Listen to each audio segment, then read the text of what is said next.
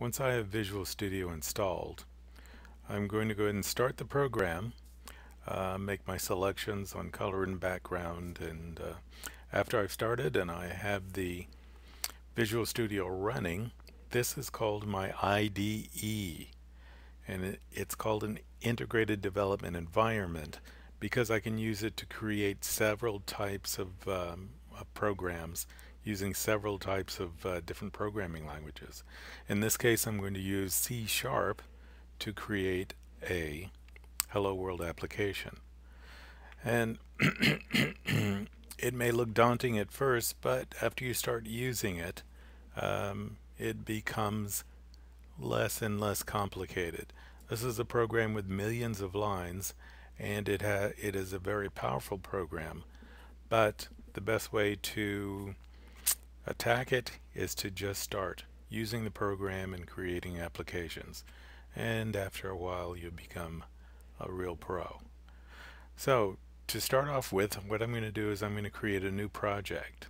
So File, New, Project, and the type of project I'm going to create is a console application. And so I want to make sure that I select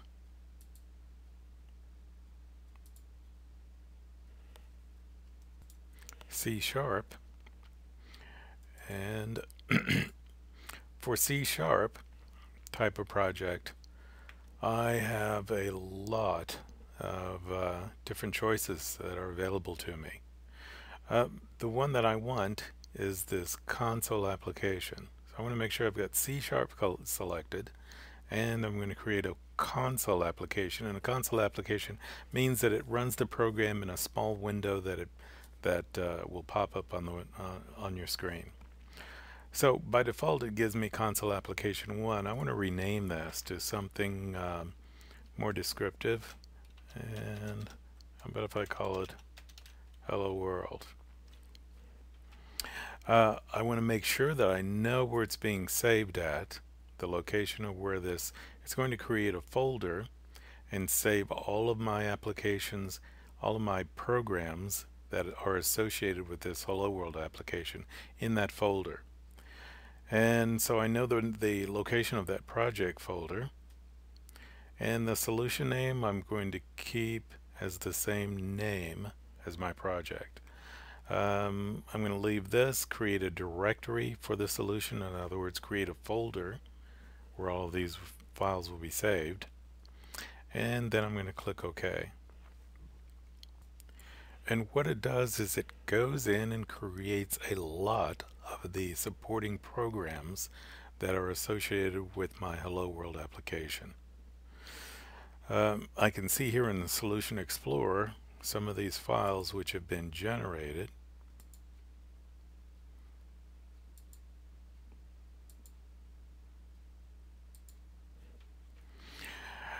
And so these are located in that folder. So when I created this, I used the default location. In this case, it happens to be under my Visual Studio 2015 folder. And if I drill down into projects, I can see that it is right here. So it's a Hello World application that I've created, and later on I'll know where to come to save and zip this folder. So for now, here's what I want to do. I want to create a program. It already has a lot of code associated with it, which is available to me. One of them which is called System. So what that says is that I don't have to write that code. I can just go into my .NET framework and say I want to use the namespace called System.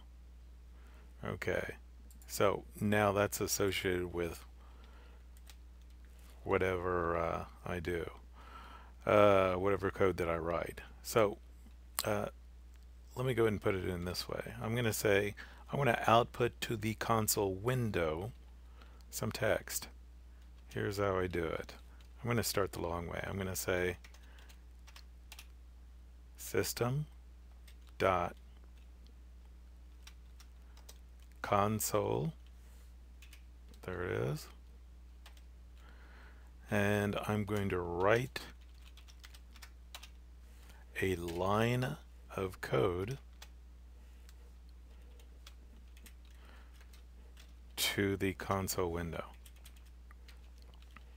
And I want this line of code to say hello world. And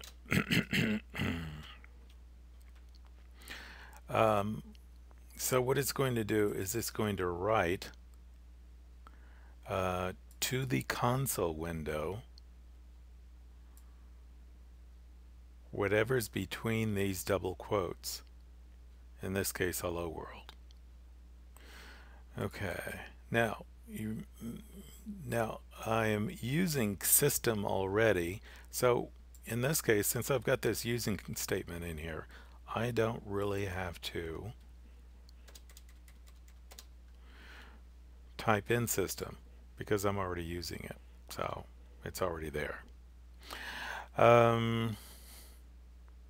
Okay, now when I run this, and here's how I'm going to run it. I'm going to say debug, and I've got some choices on how I run this.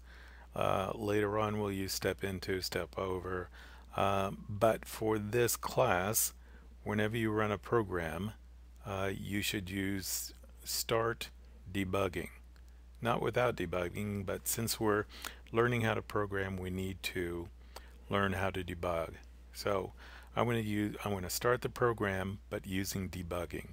So I'm going to go ahead and click that, and it's working on it, building the program, and then it will generate a console window. And it ran, and everything looks okay except for where's my console window. Let me run it again. Debug, start debugging, it runs, and it flashes on the screen, but then it disappears. Here's what I want to do to hold that down, to tack that down. I want to say console, we'll use read line, and then I'm going to put parentheses on the end of that, and I need that semicolon at the end of the statement, which means that's the end of the statement. Okay. Okay.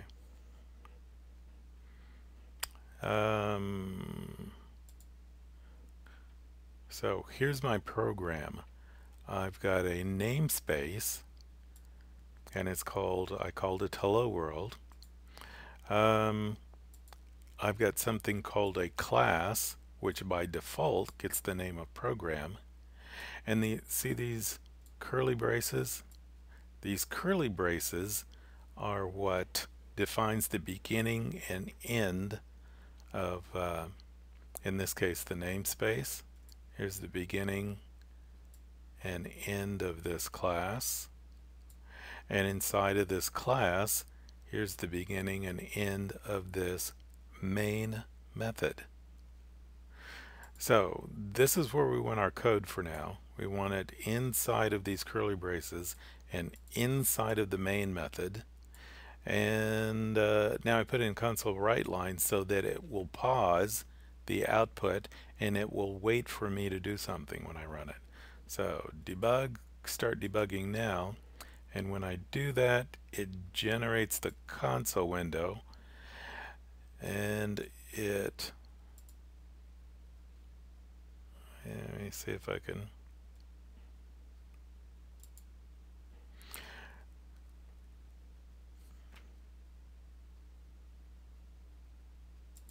So it generates the console window, and it did what we told it to do, which is output to this console window the line, write this line, and it wrote hello world. In this case I put in 3 exclamation marks, but whatever's between these double quotes.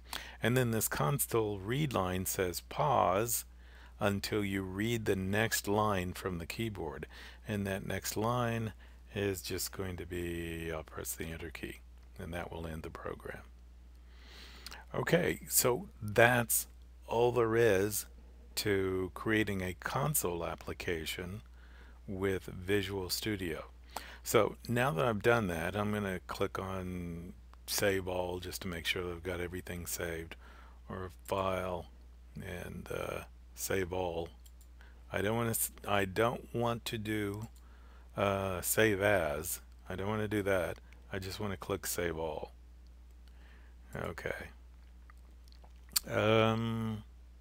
Okay, so I'm done with the program. So let's take a look, and again, under projects, I created this program, this project called Hello World. And so what I want to do is that that's my program I want to save. So I want to, here's one of the ways I can do it.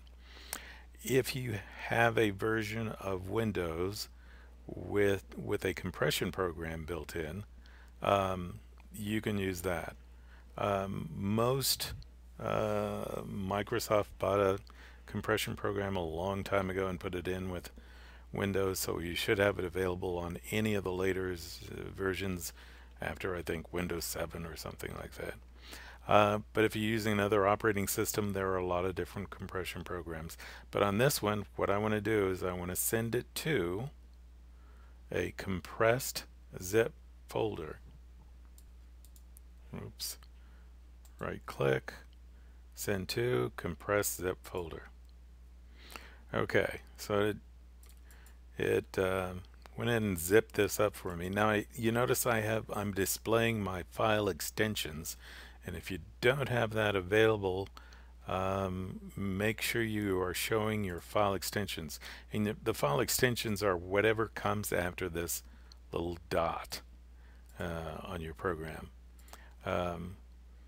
If you can't see that, it will make things a little confusing. So you want to make sure that you can see the file extensions.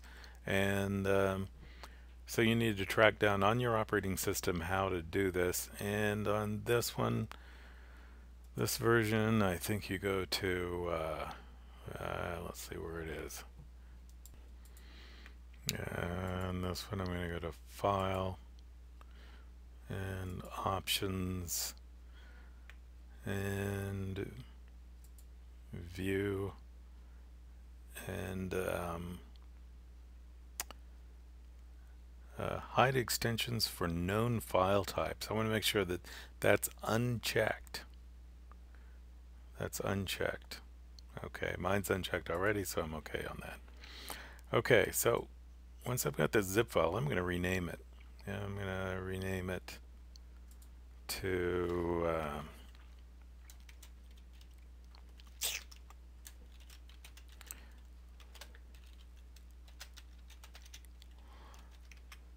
something descriptive.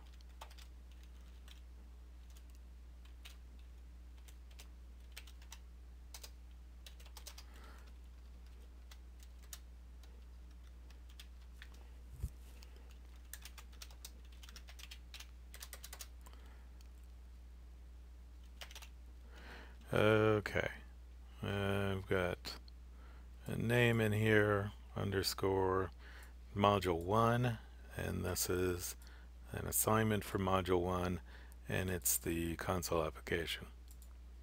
Okay, so I've got that. I've run my program, I've created it. Now I want to say if that's all there is, if that's the only assignment that I'm uploading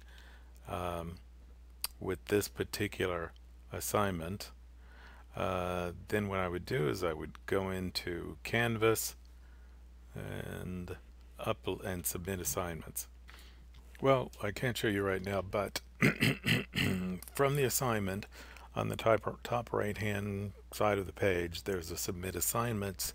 When you click on that, it will bring up a dialog, and that dialog will allow you to browse to find this zip file, which you can upload and save. In the comments, that's where you add any information about um, the assignment and anything else that is needed to be known, and then you click Submit Assignments, and it will post the assignment and tell you the date, whether it's on time, and that's pretty much it. Okay, so that's it for creating a basic C# console application and uploading it into Canvas.